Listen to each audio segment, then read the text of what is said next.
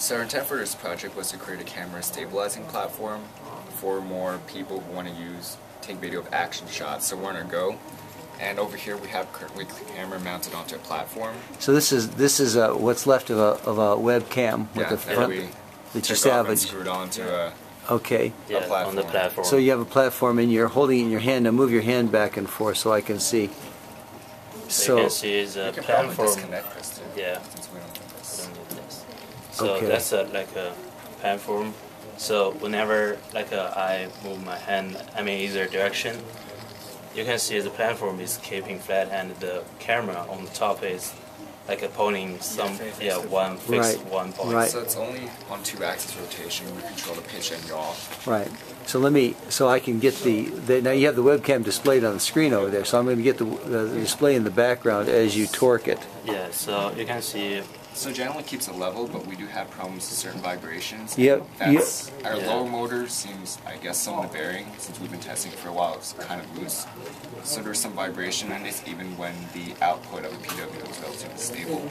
So you have a PWM algorithm going. It seems quite stable. It's not oscillating, and it's settling quite quickly. The response time is quite good. Yeah. We had problems with response time initially, since to get really accurate angle readings, we kind of took a lot of samples with output from a gyro and accelerometer, and averaged them. And that slows it down. That's a lot of calculation. Yeah. It was maybe running at 2 times a second, which is why we had really jittery movement. So we reduced the sampling rate. Now sampling just 2. So how fast is it running now? Is it using tiny real time? Yeah, it's using TRT. So it's running a real time kernel, which is astonishing. Yeah.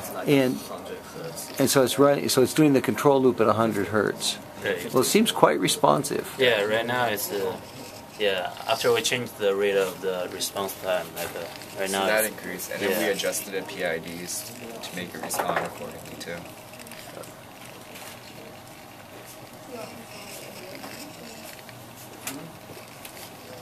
That's very good. So point to the various pieces on here now. You have a controller down here. Yeah, we have so the board.